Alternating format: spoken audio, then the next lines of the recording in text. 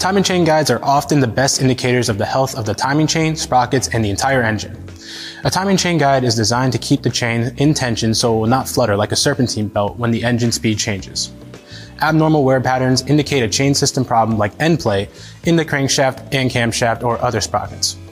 Wear patterns can also indicate if the tensioners and oil pressure are operating properly. Timing chain guides are designed to wear, but the guides are designed to last the engine's life. If the guides wear prematurely, it's a sign that the path of the chain, lubricants, or tensioner are not performing as they should. To call some timing chain guides plastic is not accurate. The materials used by manufacturers are highly engineered resins and structural fibers. These materials are designed to withstand high temperatures and forces inside the engine. They're also engineered to withstand engine oil and harmful vapors created by blow-by inside the combustion chamber. The engineered materials are also designed to endure thousands of heat cycles. Other mechanical items can hasten a timing chain failure, like multiple overheating incidents or blocked oil passages in the top end of the engine. So why aren't all timing chain guides made of metal? The simple answer is noise. If a guide was made of a stamped or cast metal, there's a possibility that it would cause sound to be transmitted from the engine to the vehicle.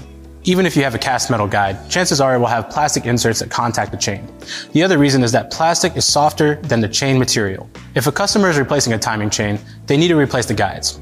If a customer is attempting to return and file a labor claim for a timing chain kit, finding the new guides in the box may indicate they didn't do the complete job. Thanks for watching.